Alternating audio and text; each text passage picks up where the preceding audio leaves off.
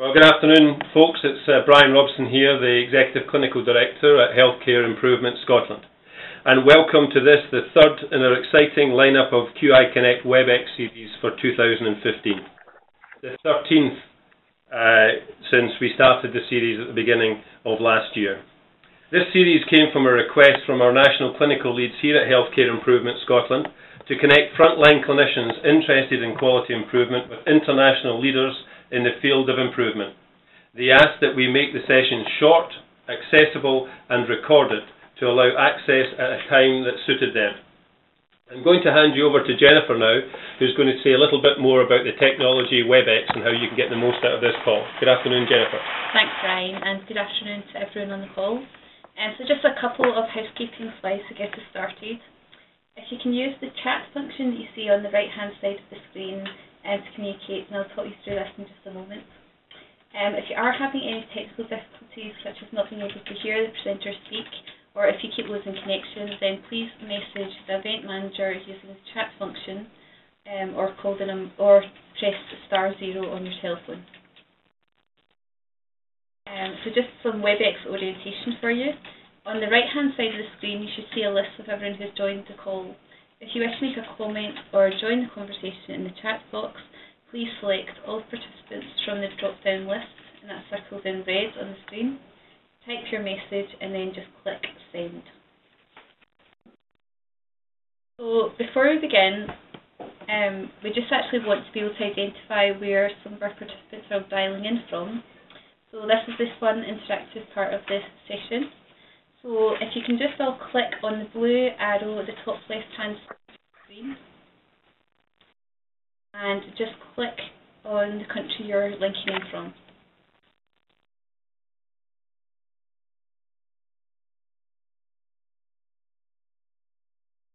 Welcome to Camila in Brazil. Fantastic. Okay, so I'll just pass you back to Brian. Thank you very much, Jennifer. And thank you very much to everyone for taking part in that small exercise. Welcome to the call. Now we're going to continue with the use of WebEx, and we're going to be testing your skills. As you know, this is an international collaboration, and we now have 42 countries who sign up for our talks, and we have 10 countries live on the call this afternoon. What we'd like you to do is, again, using that blue thank you very much, Adil. The blue marker at the top left hand of the screen. I'm going to call out a flag, and we have a prize for the person that gets first to the flag of the country that I'm about to shout out.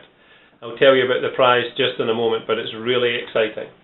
So we'd like the first blue flag on Brazil. Nanisa! Wow, that was fast.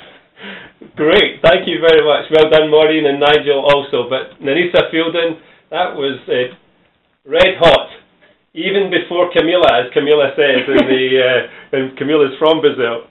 So thank you very much for that. Now the prize is a book, and I'll tell you more about that book just as we go on in the call, just in a moment. But that book's winging its way to you, Nanisa, just next week. Now, the other aspect, as well as being international, is the number of organisations. We now have more than 246 organisations signing up for the QI Connect series. When we first started, this was a slide with all of the images. We now have to go not just one slide, not just two slides, not three, not four, 5 slides of organisations that are now signing up for QI Connect. So there's obviously something attractive in coming together to discuss and be connected in with international quality improvement leaders. And a special mention, as always, to our university friends and colleagues. We are delighted that this has really appealed both to students and faculty at now more than 22 organisations. And a big shout out to the University of Edinburgh and the University of Rio de Janeiro, who are 2 new universities joining us on this call. And also a special mention to a number of new organisations who are joining us for the first time on this call, including ProQualis there in Brazil, and our friend Camila, who we've already seen in the chat function. We'll hear more from Camila and ProQualis later on today's call. And again, we're delighted to have colleagues from all around the world, including our friends in Middlemore and Ko Awatea in New Zealand. Given our global reach and the challenges that this brings in terms of time zones, we record all of our sessions and make them available on Healthcare Improvement Scotland's website. And this is a photograph of some of our colleagues at Ko Awatea in New Zealand bringing staff together for their Lunch and Learn sessions. So welcome to our friends from all over the world who will be joining us either live or at Lunch and Learn sessions.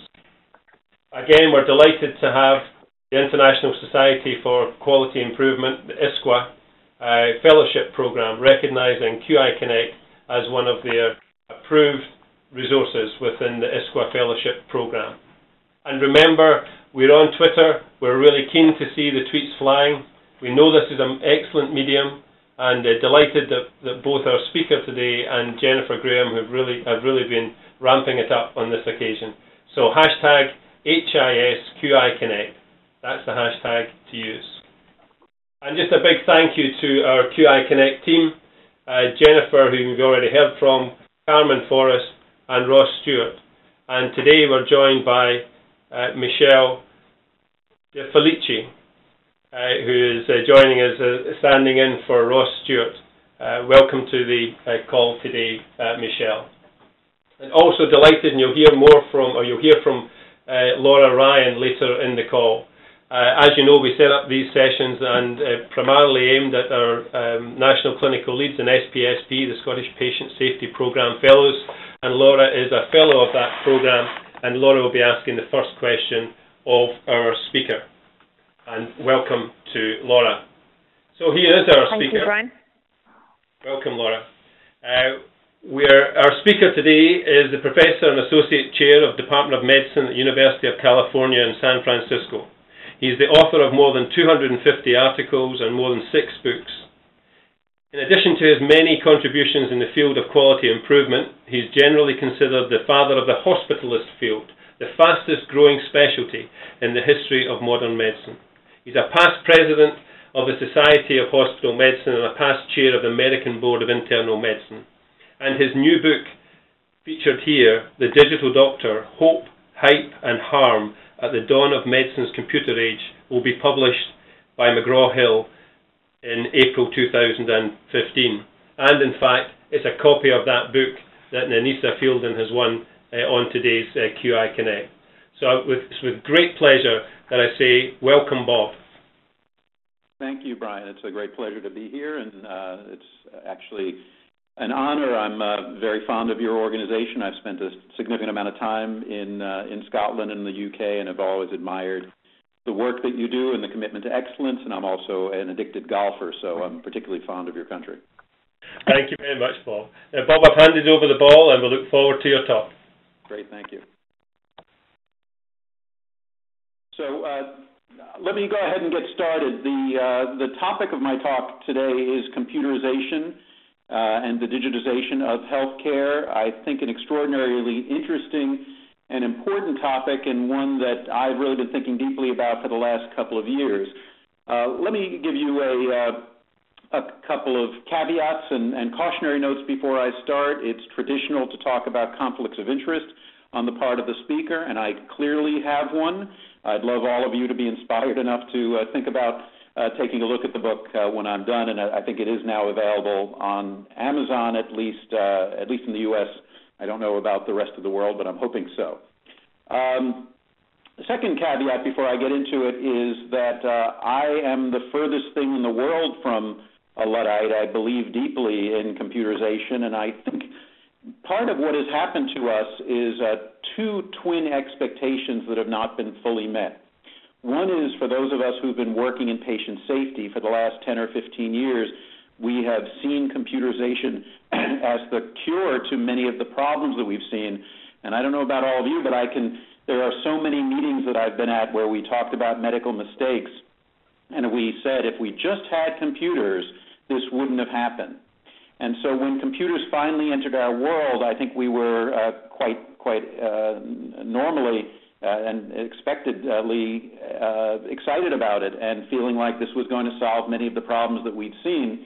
And clearly it has solved many of those problems. I don't want to leave you feeling like computerization is making things worse on average. I think that there's no question in my mind that having a good digital system makes things better and safer than they are without it.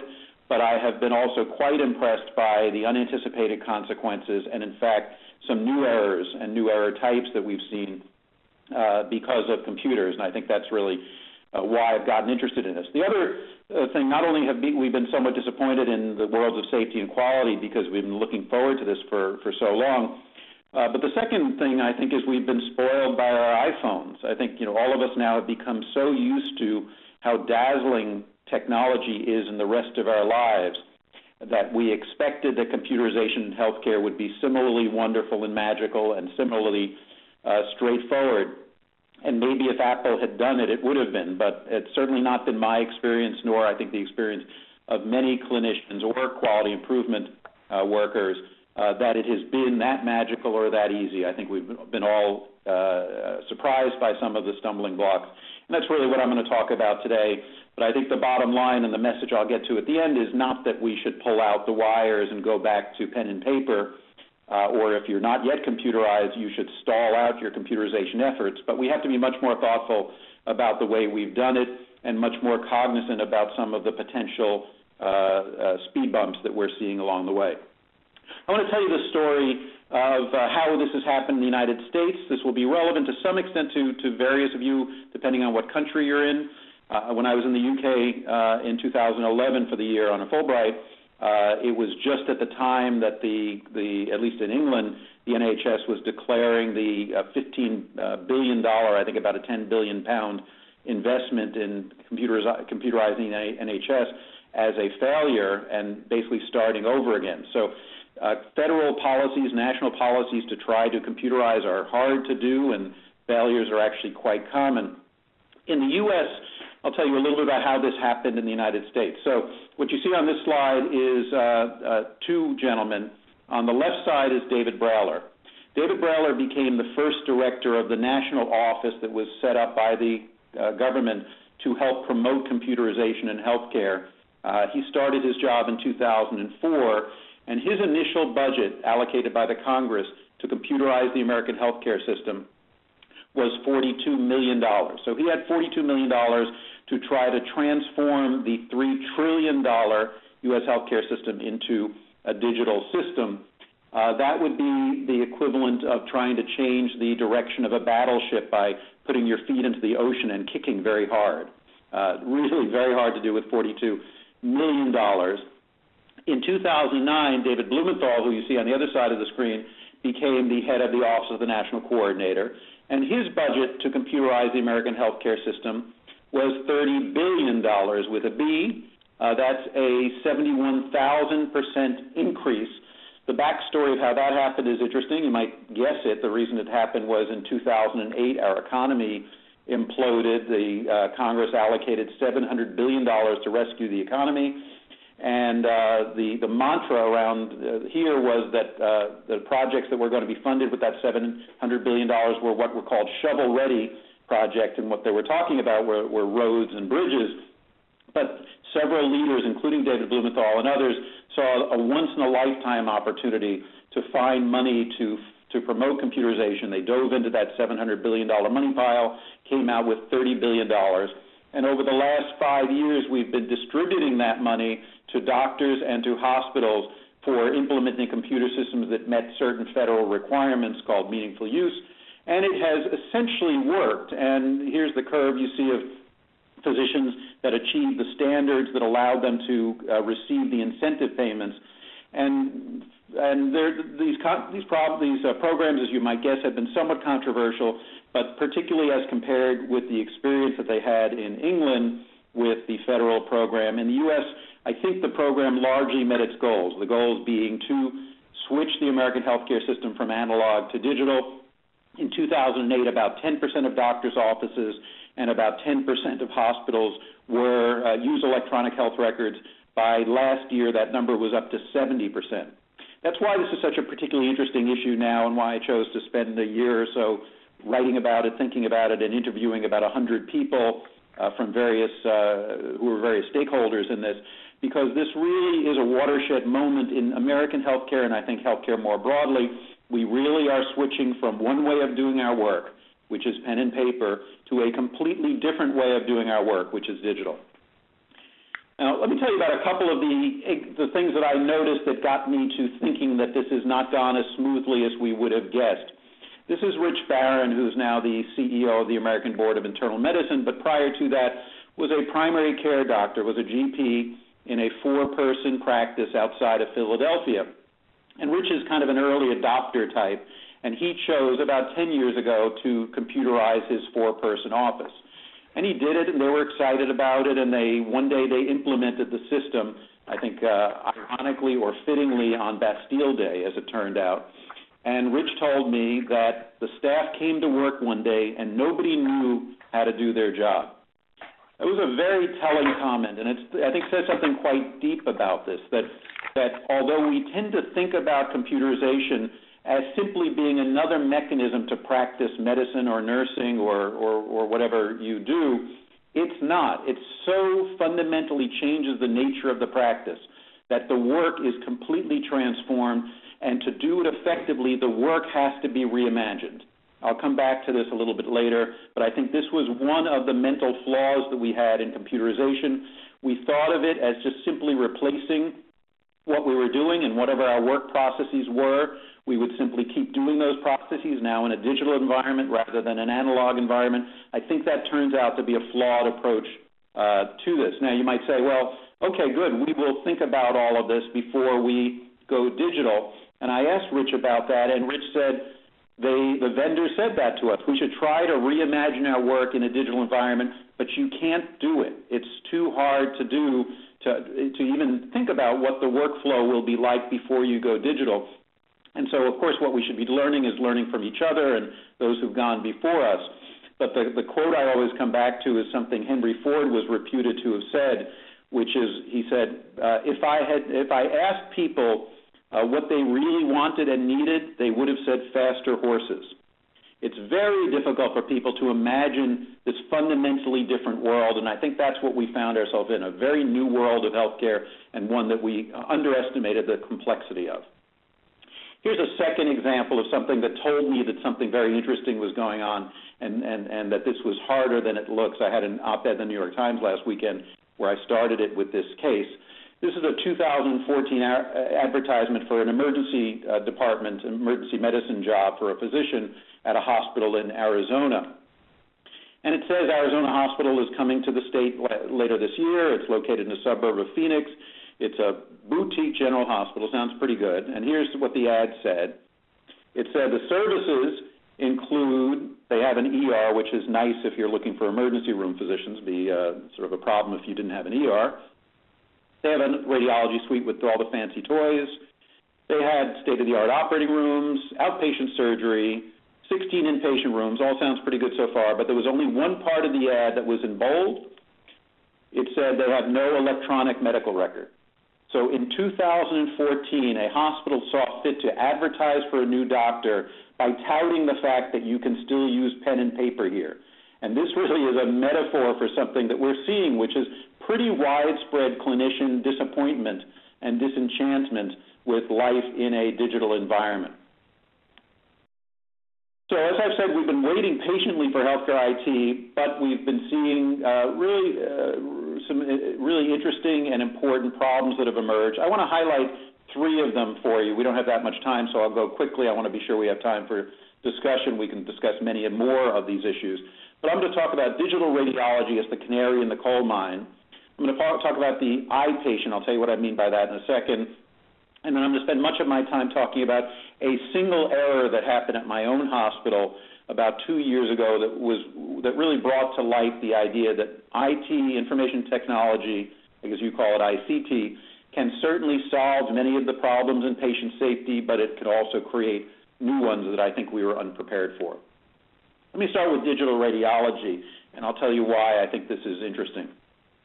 So, as I've mentioned already, in American healthcare, we needed about $30 billion of federal money to provide incentives for doctors and hospitals to computerize. But there was one segment of American medicine that went digital about 10 years before the rest of medicine without any federal prompting, and that was radiology. Radiology went digital in about the year 2000, when the cost of printing out films for a CAT scan, which might produce 200 images, became prohibitive, and the cost of digital storage fell, and those two curves crossed, and radiology went digital really over a few years in the U.S. To a system called PACS, and I'm not sure if that's the same acronym you use, but essentially digital radiology. The gentleman I'm showing here, his name is Wally Miller. When I went to medical school at the University of Pennsylvania, there was no question that the central hub of the hospital was not in the executive suite of the hospital or in the fanciest operating room. It was in the radiology reading room, particularly the chest reading room, where this professor, Wally Miller, held court every day. And the reason this was so important was that every single day the medical and the surgical teams came through the chest reading room, essentially like cars going through a car wash, one after another. We would sit down or stand behind Wally Miller, who was seated in a chair, and Wally had that board behind him called an alternator where the films were stacked.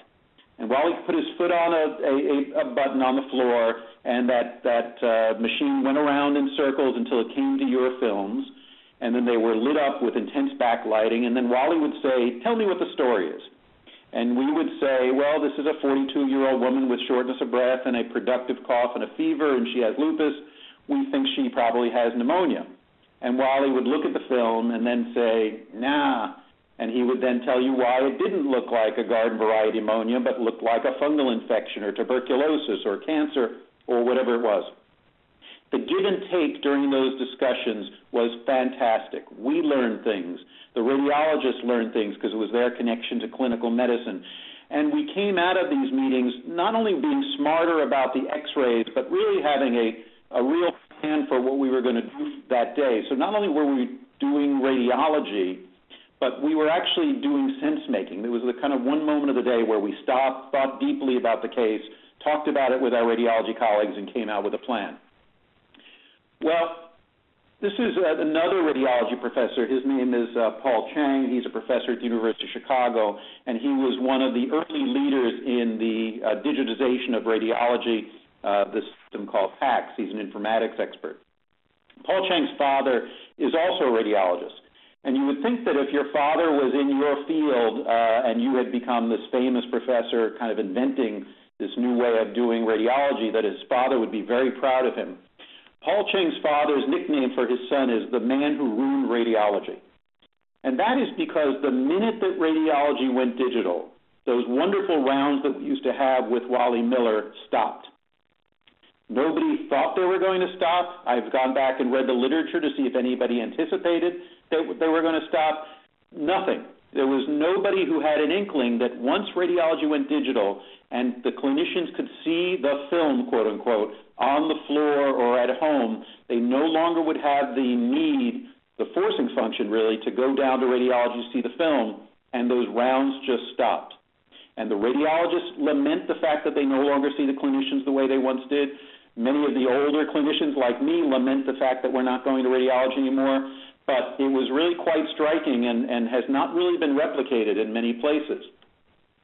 Here's the messages and the lessons, I think, that we've seen from digital radiology, that the digitization of the thing, in this case the film, creates the opportunity for what the Silicon Valley types like to call infinite scalability and distribution, meaning it no longer needs to be in one place, it can be everywhere.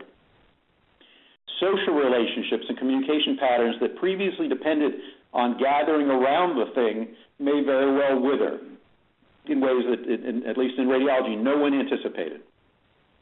Power relationships mediated by who controls the thing will be renegotiated. When there was only one version of the film and it lived in radiology world, well, it was pretty clear that you had to go down and talk to the radiologist who looked at the film, that the radiologists would be the only ones who could read the film. Well, now we're beginning to talk in the States about whether we really need the radiologist to do a second reading and bill for a reading when a neurologist looks at a CAT scan and is perfectly comfortable reading it. We're, of course, beginning to talk about and already talking about whether the radiologists still need to be in the building. Why don't we have centralized outposts where they read it? And of course, the whole world is flat forces. We are seeing a phenomenon where we're saying, do the radiologists really need to be in the country? The average U.S. radiologist makes about $400,000 a year. The average radiologist in India makes about $40,000 a year. That was not an interesting comparison until very recently, but now that the film is digital, it's a very interesting comparison, especially since we're looking for ways of saving money. So these are all questions that arise once the thing goes digital. I think the X-ray is interesting, but not as interesting as what happens when the thing is not the film, it's the medical record. And so let me sort of turn to that. This is the room at my hospital at UCSF Medical Center where the residents congregate to do their work. There are lots of computers. You can't see it from here, but there's a view out that window of the Golden Gate Bridge. It's very lovely. It's sort of a tribal hangout room where the residents do most of their work. That wouldn't bother me that much, except this is a picture of the ward, and it wasn't hard to find a time where I could find no one in the picture. The nurses are still around, but the doctors who used to congregate around the chart rack in the nurses' station and stay there for several hours a day because that's where they read their notes, wrote their orders, read other physicians' notes, they no longer need to do that. They do it in that other room where they're hanging out with each other. So all of the work that we've done to try to improve teamwork between doctors and nurses has had a grenade thrown into the middle of it by virtue of the digitization of the chart.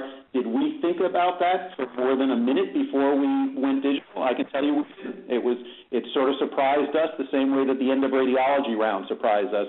But I think if we were more thoughtful, it wouldn't surprise anyone. These are sort of expected consequences of creating a scalable medical record, or in the case of radiology, a film. Let me turn to the relationship. I've talked about the relationship between clinicians or among clinicians.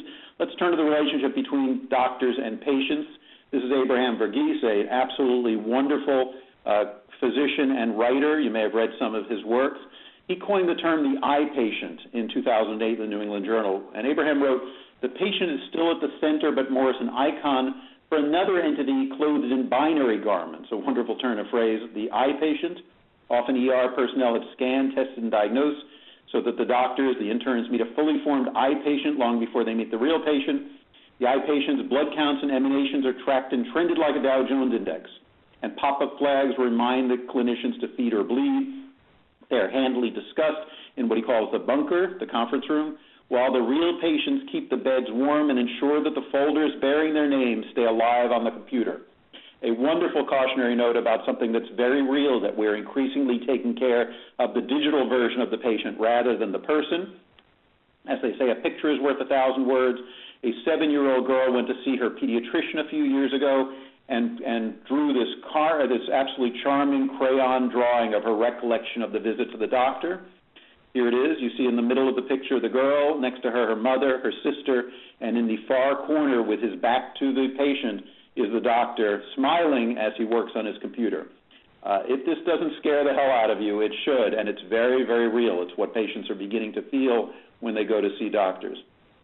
I'm going to spend most of the rest of my time on a single case that happened at my institution, UCSF, about 2 years ago that, to me, made clear some of the patient safety challenges in computerization. Again, the caveat being, or the cautionary note being, I don't want you to come away believing that I think that computers have made care less safe on average. I think that they have made care safer, and I think the evidence supports that, but they clearly have created new classes of medical errors that we need to begin addressing. Let me tell you what happened. A 16-year-old boy weighing 38.6 kilograms. For most of you that's familiar. For the U.S., I've got to translate that. It's about 80 pounds.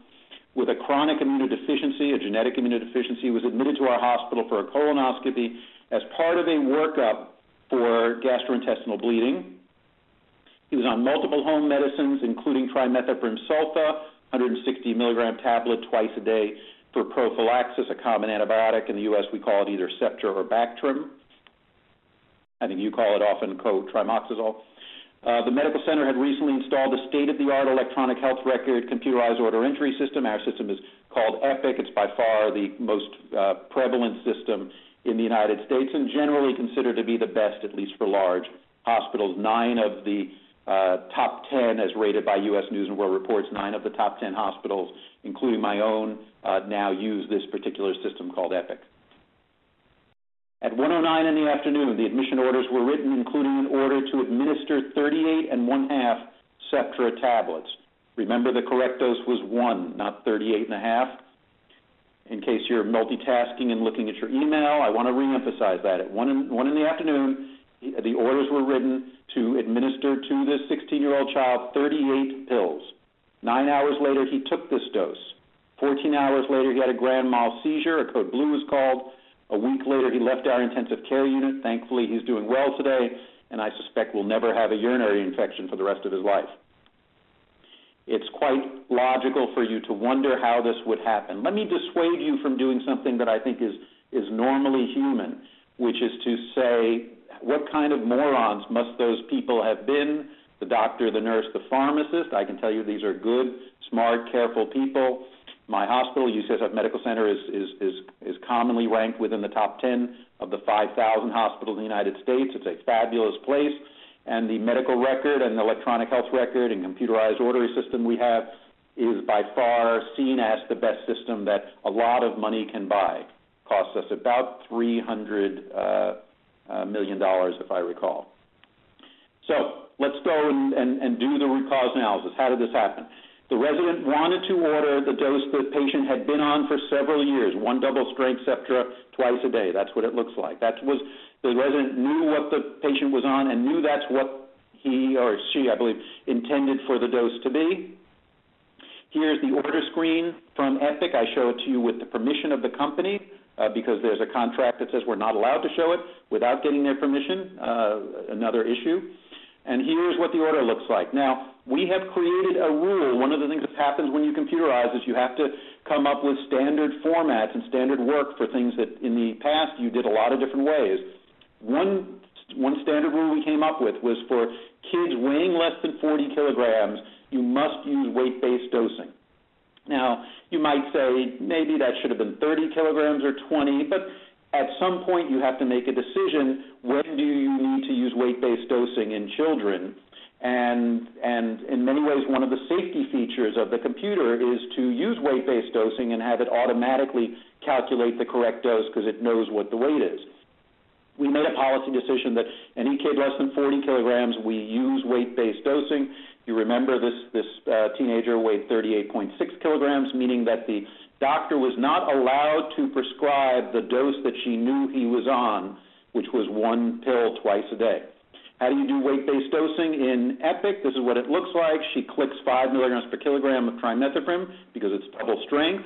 It populates the field there, 5 milligrams per kilogram of trimethoprim, does some calculation, and says that equals 193 milligrams of trimethoprim. The tablet size is 160, so we'd have to round it off to 1 tablet.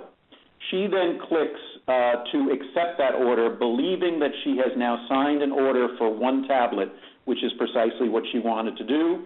If she had been correct about that, then all would have been well, but she was not. Let me tell you why. We have another rule. Again, you're going to have to create all these rules when you computerize, and the rules were created by good, smart clinicians and informatics experts.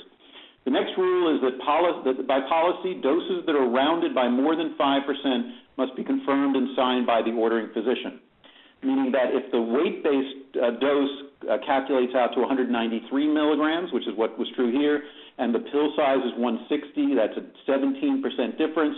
The pharmacy is not allowed to simply approve that. They have to go back to the doctor and ask, are you sure that's what you want? I don't think that's a ridiculous rule because you can imagine a time where it's being rounded down from 193 to 160, and the doctor would say, no, I actually would like it rounded up, or can we give 1.5 tablets? And so that's the policy. This is what happened. The pharmacist text message to the doctor with this text, the dose is rounded by more than 5%, the correct dose is 160, please reorder. The doctor goes back to the screen and types in 160. And I can't see all of you, so I'll ask you to rhetorically ask, do you notice a problem there? And I'm hoping as some of you look at the screen, you do notice a problem. And I see some folks saying, yes, there is the problem right there. The problem is that if the last time you were on the screen you were on milligrams per kilogram mode, EPIC assumes that if you go back to that screen for the same patient, you probably still want to be on milligrams per kilogram. That's not an unreasonable choice. It would certainly be a safer choice than automatically switching to milligram mode.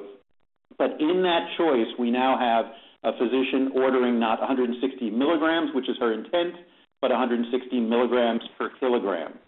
I've shown this screen to audiences of probably 2,000 or 3,000 people over the last year, asked people to raise their hand if they're 100% sure they would have noticed that, and I've not seen somebody raise their hand. And if you say, yeah, of course I would have, remember, this is a doctor on a busy floor, the beeper going off constantly, admitting 2 or 3 patients, each of whom are on 10 to 15 different medicines.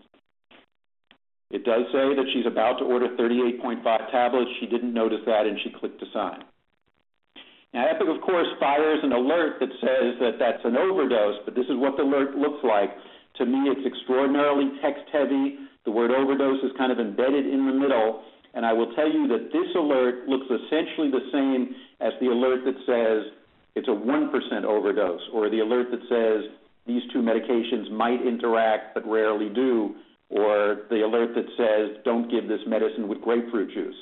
There's no gradations of the alert, or very little gradations, no graphics to illustrate that this is a very different alert, one for a 39-fold overdose, and you should pay attention.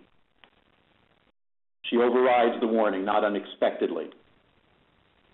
We asked her at the root cause meeting, why did you override the alert? She said, when I came to UCSF, I was getting 3 or 4 alerts almost on every patient I saw, and I turned to my resident and I said, how do you get your work done? The resident said, just ignore the alerts.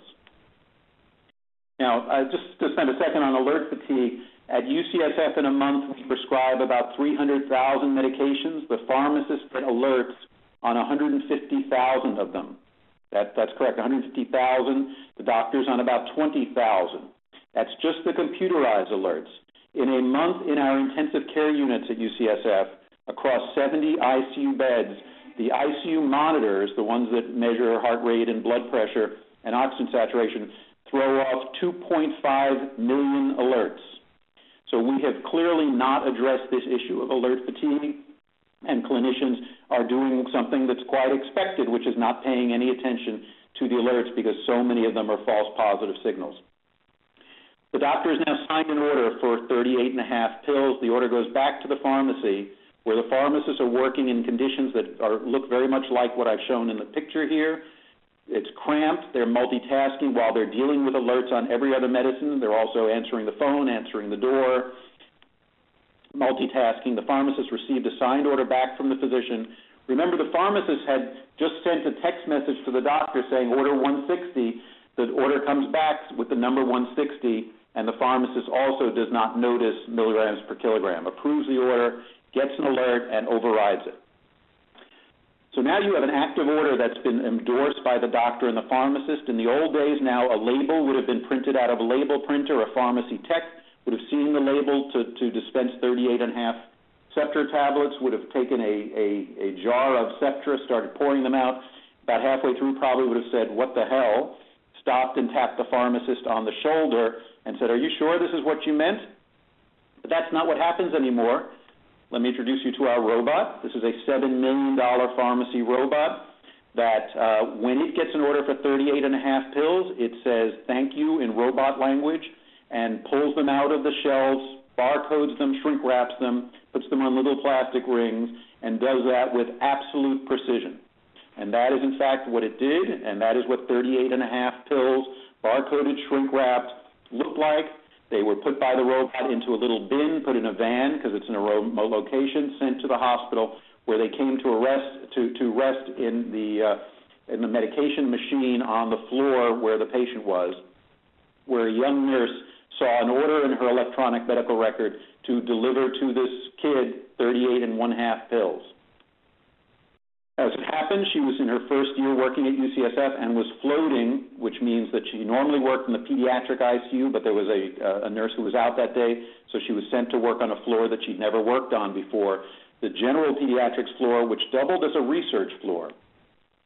She thought this seemed like an unusually large dose, 38.5 pills, but she'd never given Septra pills before. In the ICU, she'd only given it in intravenous form.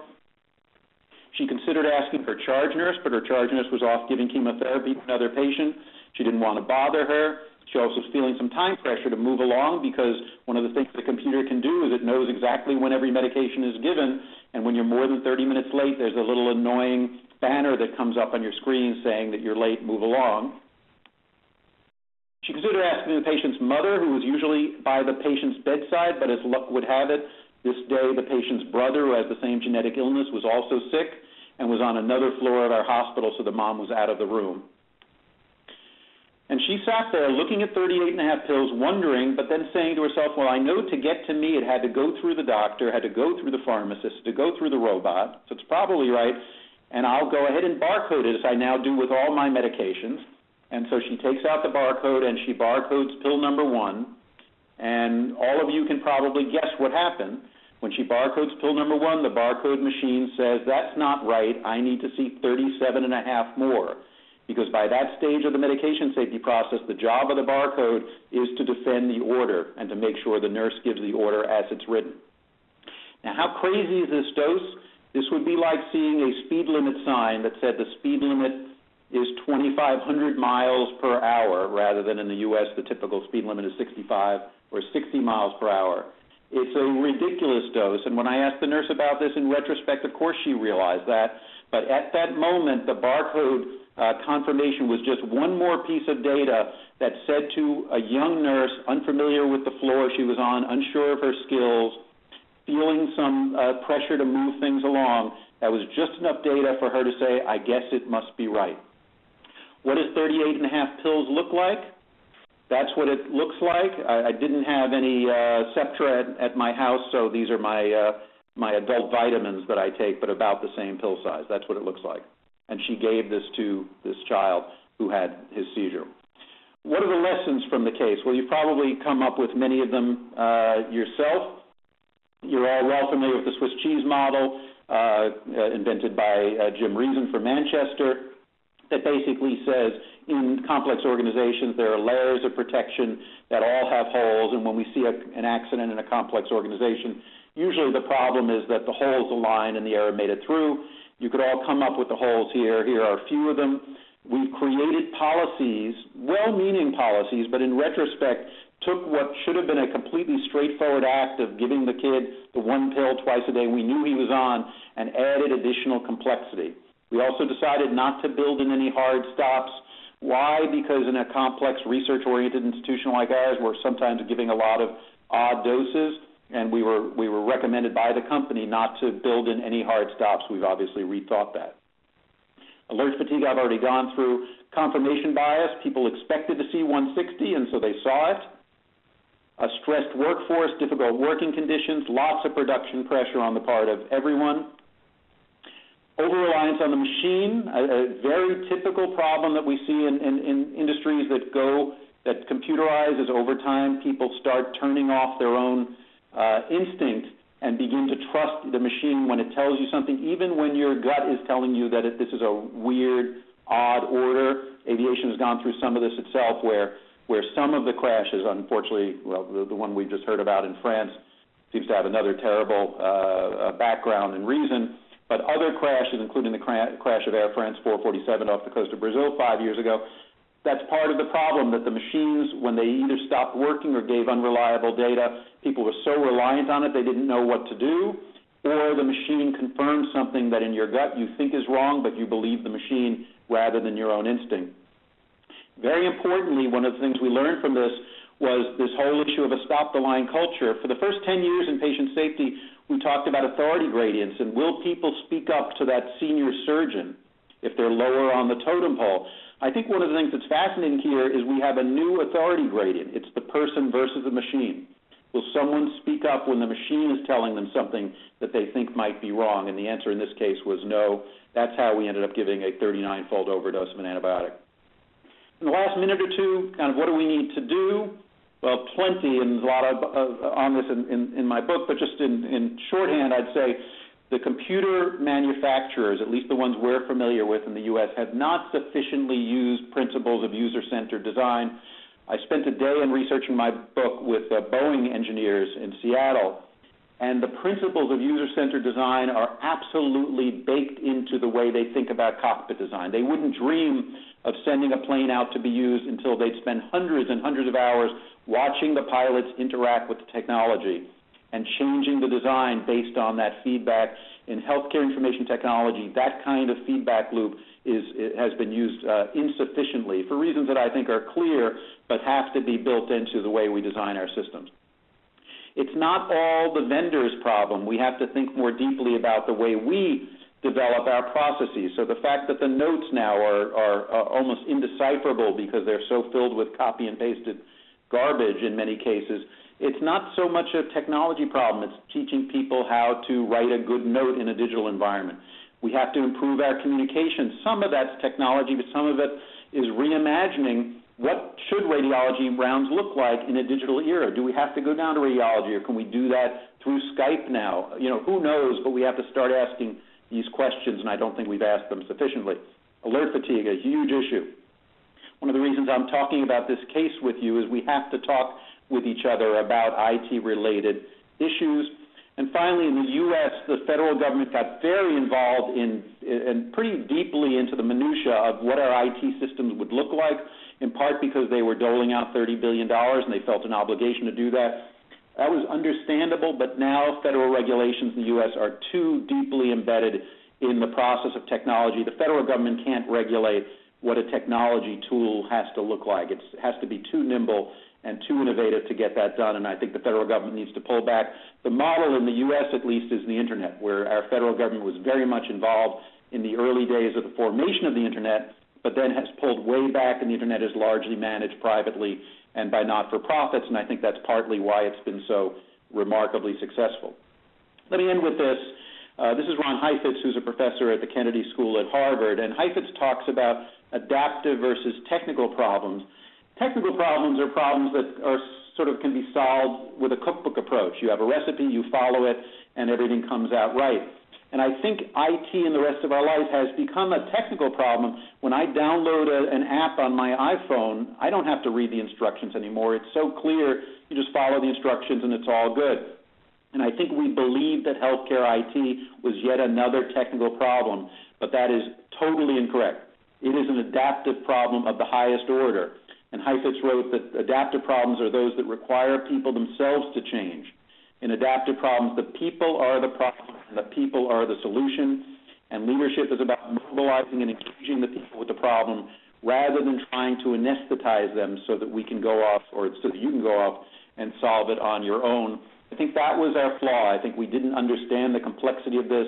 And the solution here, and I believe we will solve this, but the solution is a little bit in making the technology better and much, much more in reimagining our work, our culture, our training, our processes of care in a digital environment. I think if we do that, we can get this right, but it's going to take some hard work and work that I think we've only just begun.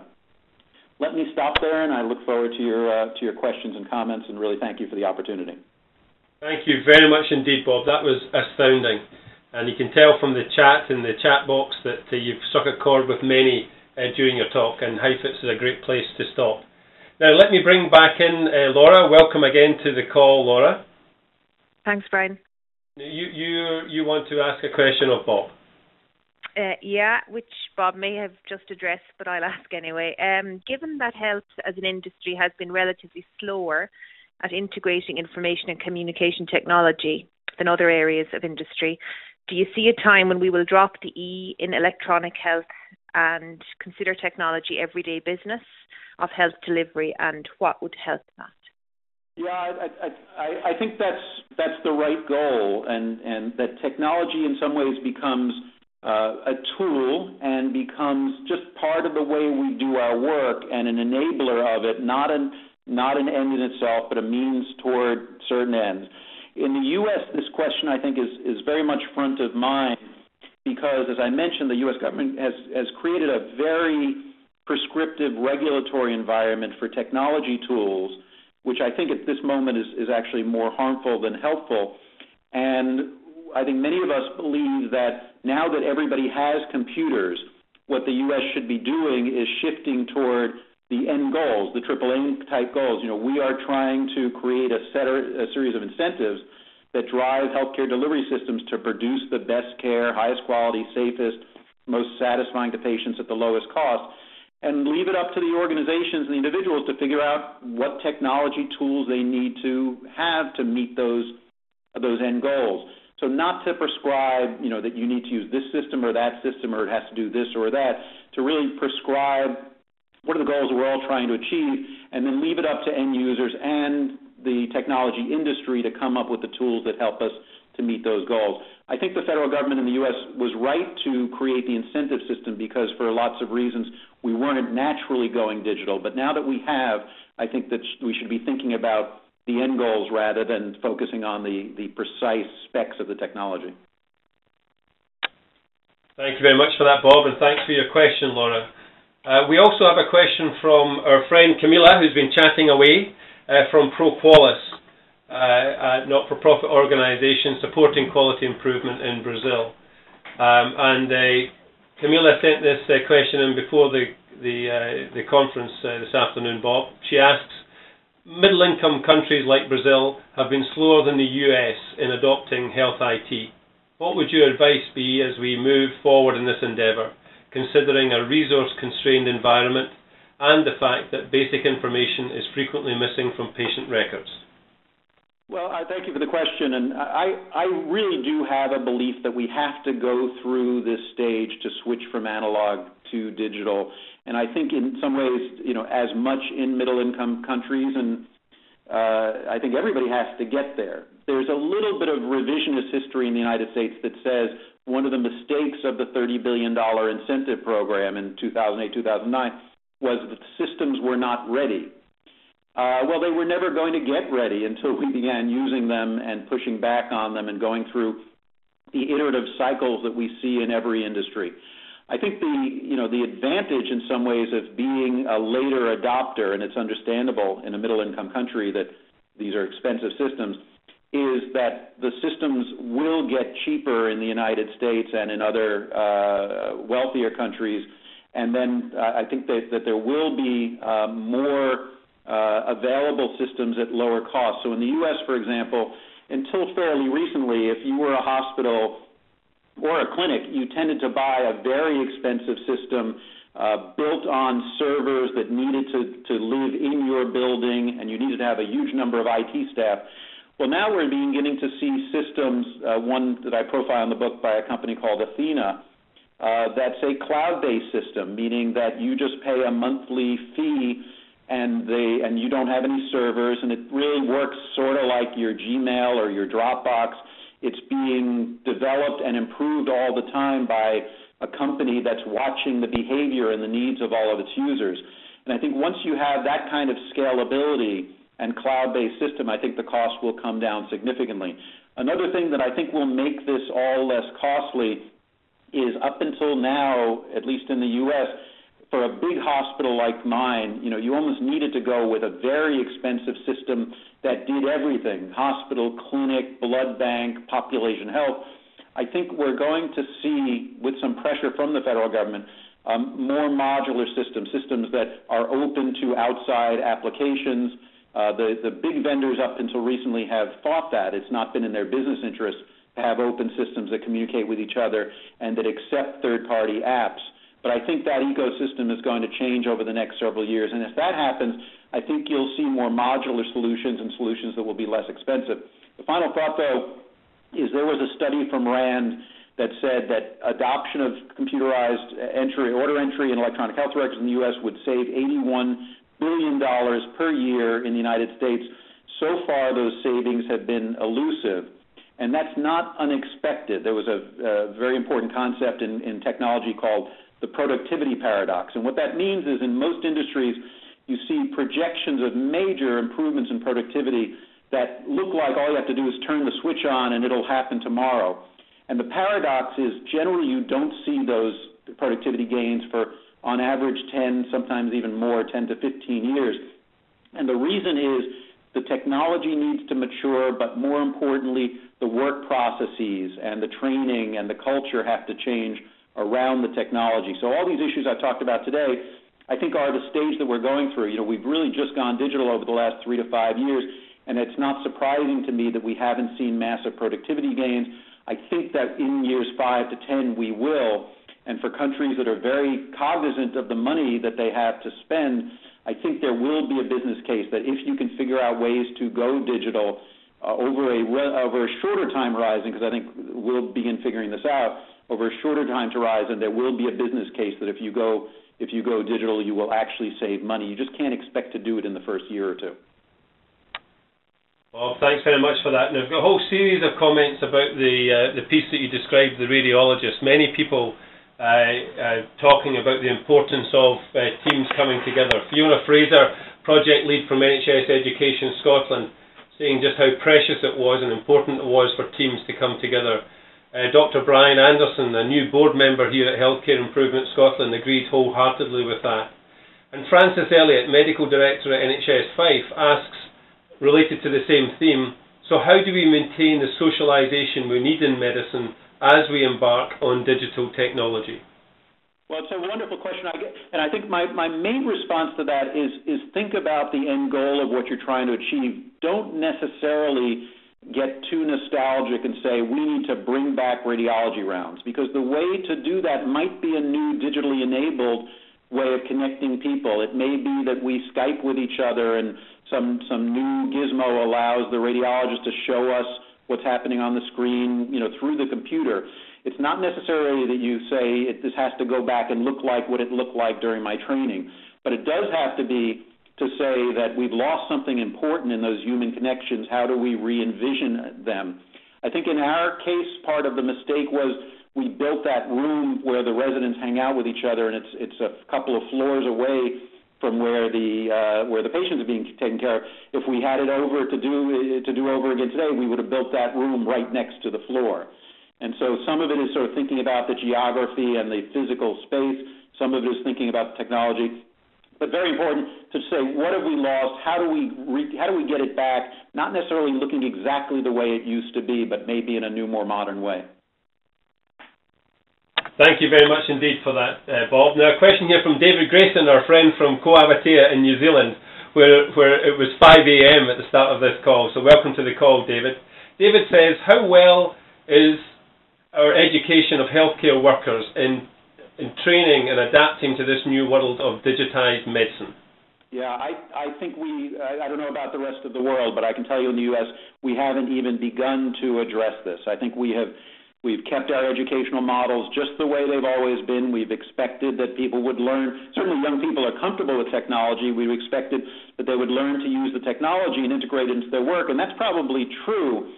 But to the degree that we need to rethink the work, we need to rethink the training as well. I'll give you one example. I mentioned it already, that in the U.S. at least, we are seeing clinician notes that are now largely worthless, because it's very easy to copy and paste yesterday's note into today's note, and then copy and paste the labs and the x-rays, and all of a sudden you have a 15-page note, and it's impossible to figure out what's going on with the patient. And there have been people who say, well, the IT vendors have to fix that. Well, yeah, probably a little bit, but we also have to train people to write a good note in the digital environment. Just because you can copy and paste in all of these things doesn't mean you should or you must. And those kinds of training issues, really saying what is the work, what have we lost, how do we train people to do it correctly in this new environment, I think we're pretty far behind on. We're just beginning to address it now. Thank you very much for that. Now, just as probably a yes or no answer, this is a question from Aziz Sheikh, Professor of Research and Development, Primary Care in the University of Edinburgh, and a Harkness Fellow with David Bates in Brigham and Women's in Boston last year. Aziz asks, thank you for an excellent presentation, Bob. Would greater regulation of health IT be helpful, or would this stifle innovation? Yes. Yeah, I should have given you that. So would it be helpful or would it stifle? It's both too much and too little. It's too much as it gets prescriptive about how we're going to use the tools and what the fonts and colors should be. It's too little in that one of the key things is that we need interoperability. We need all of the systems to create a single database and have data about patients flow across systems and have researchers be able to access big data across many systems. I think the only entity that can make that happen is a government, because it's a public good and it may not be in the interest of individual vendors to make that happen, or even individual healthcare delivery systems. So I think that needs more regulation, but the prescriptiveness of what your system does and what it looks like needs less. Thank you very much for that, Bob, and thank you for a wonderful presentation and for everyone for their chat. I'll just finish, Bob, just by quoting, thank you for the advanced copy of the book. In Chapter 9, your chapter is about can computers replace the physician's brain, and you use this wonderful quote, any doctor who could be replaced by a computer should be. So we'll leave that bit of humour hanging there, and Bob, thank you very much indeed for a wonderful talk. Thank you. Now, folks, we've come to the top of the hour. Just to remind you, our next speaker on QI Connect is Professor Martin Marshall, Professor of Healthcare Improvement at University College London. You have the time there. We'll be tweeting more about that. And to remind you again of the wonderful array of international speakers we have for our 2015 lineup. And finally, we'll finish on reminding you to use Twitter at HISQI Connect. So thank you again, Bob. Thank you for all the participants and everyone here to make this a wonderful experience this afternoon. Have a great day, everyone.